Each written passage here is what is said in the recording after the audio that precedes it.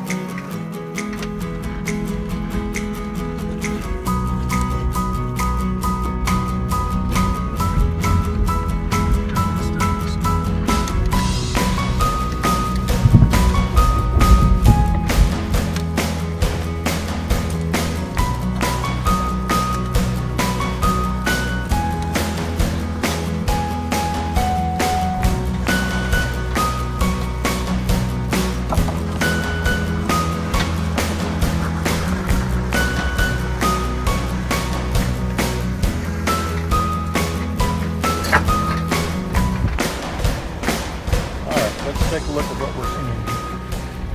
Oh wow, isn't that pretty?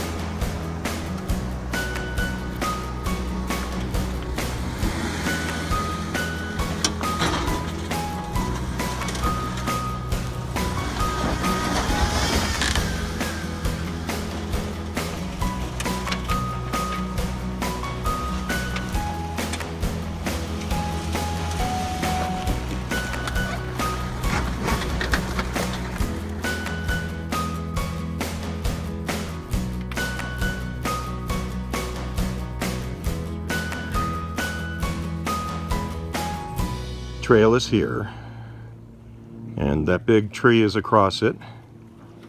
No way to get through there. So people have been going down the creek and getting around the big tree.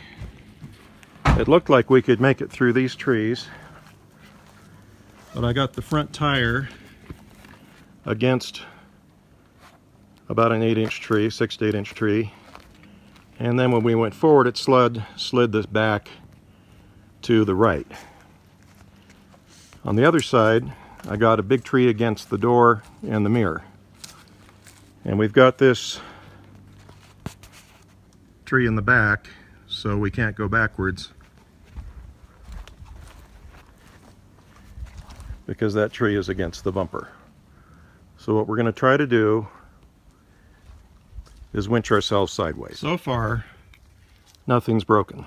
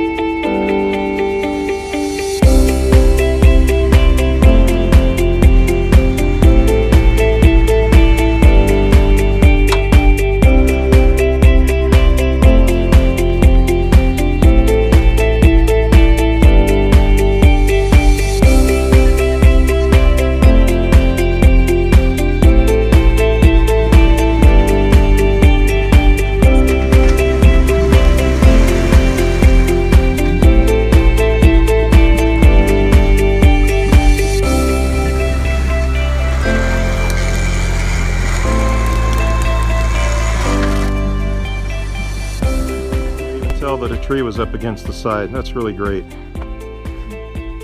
Yeah, I hate that we had to do it. It messed up some stuff, but I'm glad that we're out and the mirror isn't broken over there.